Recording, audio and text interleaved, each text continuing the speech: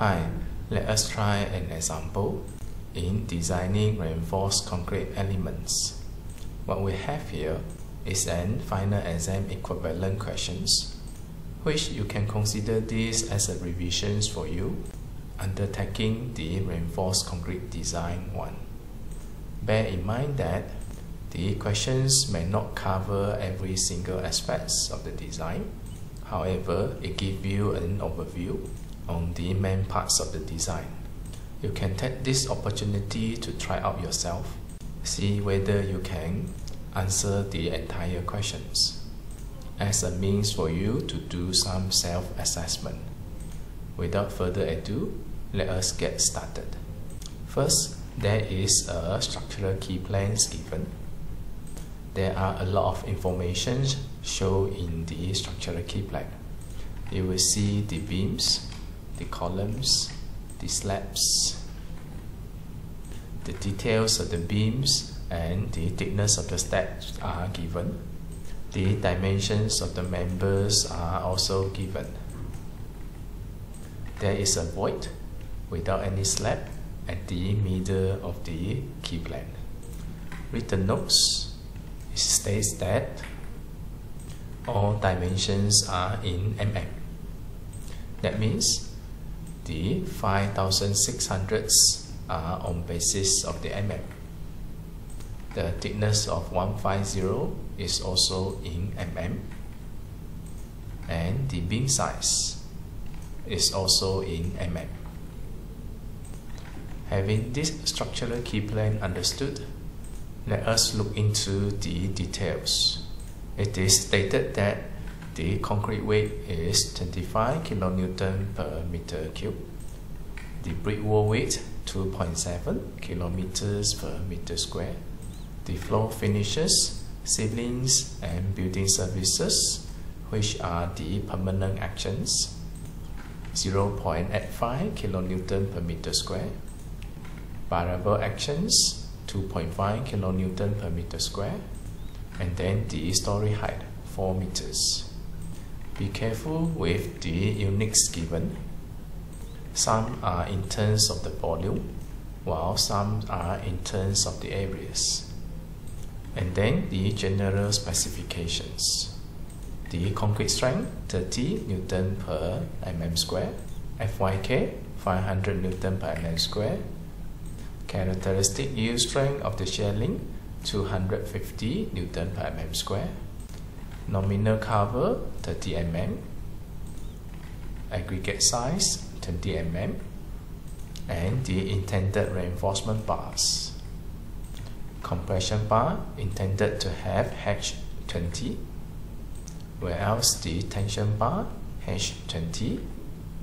You know the H bars are referring to the FYK 500 Newton per mm square.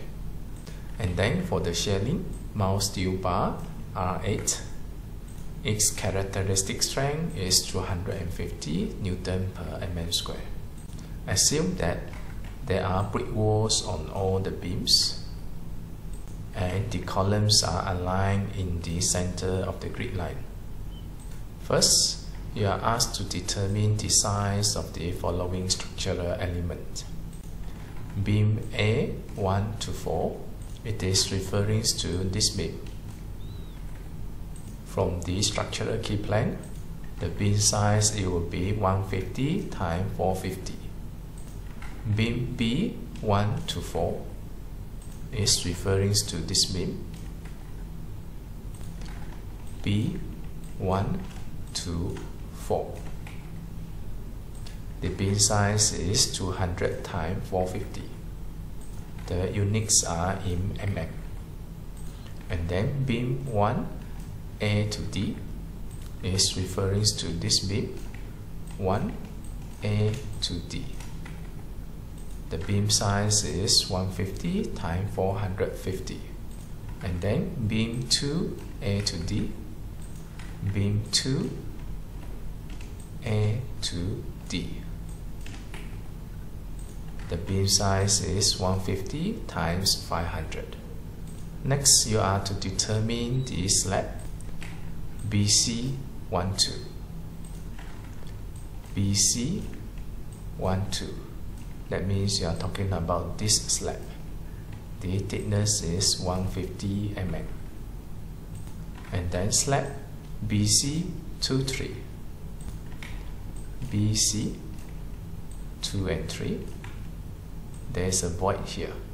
There is no slab. With that, you have identified the sizes of all the structural elements listed here.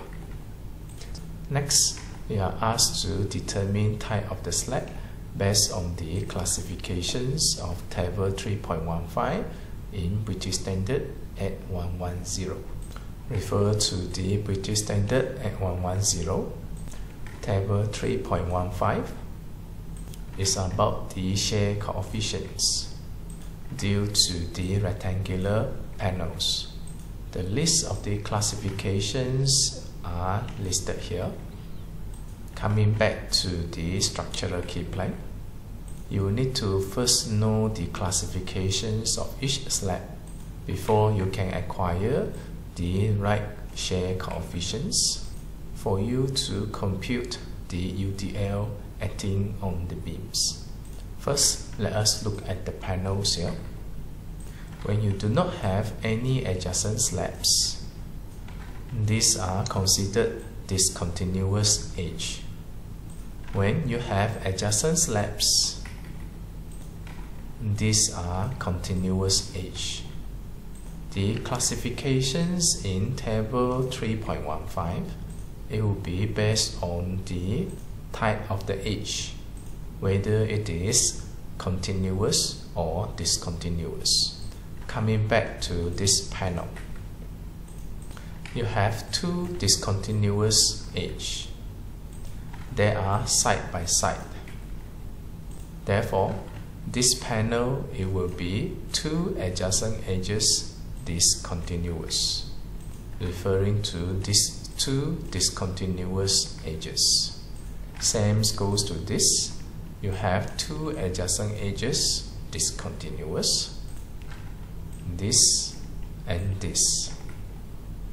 There are two adjacent edges discontinuous. Next, we look at this panel. The discontinuous edges, it will be this and this. You do not have any slab here. Since this is a void here, you also do not have any slab here. These two edges are continuous. Now, if you look at the classification here, there are three types of slabs with two edges discontinuous. It is either two adjacent edges, two short edges, or two long edges discontinuous. Coming back to this slab here, the discontinuous edges are not adjacent to each other. It is opposite to each other. That means it is not two adjacent edges discontinuous. Look at the dimensions.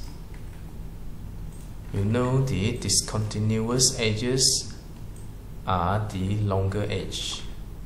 Therefore, it is classified under two long edges discontinuous.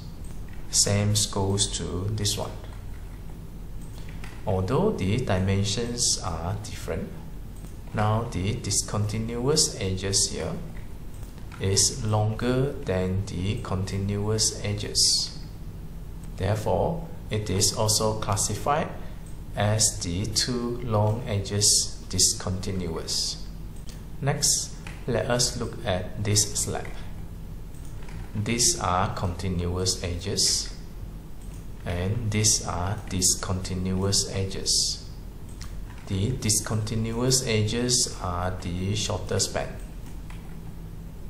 Therefore, this slab, it will be two short edge discontinuous. Same goes to this one. Since the questions is asking us to determine the type of the slab based on the classifications, you may classify the slabs as per indicated in the figure here. However, bear in mind that there are one-way and two-way slabs. The table 3.15 is basically used to determine the shear coefficients of two-way slabs. The shear coefficients is used to determine how the loads are to be distributed to the adjacent beams.